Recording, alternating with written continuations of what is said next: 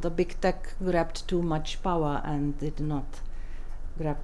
In March, the European Parliament instructed staff that TikTok must... Thank you. The third thing, what I understood was unpredictability of the decisions and interpretation of the laws by the regulators.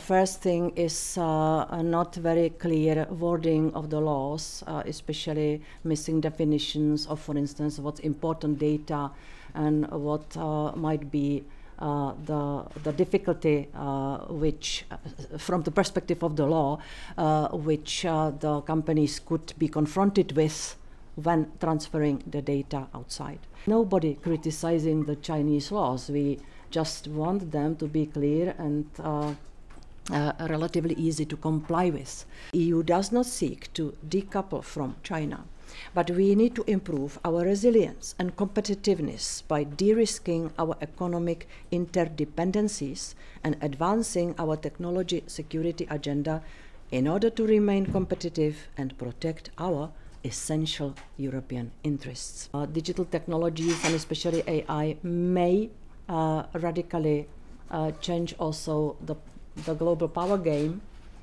That's why it's so important that we know what are the mutual plans.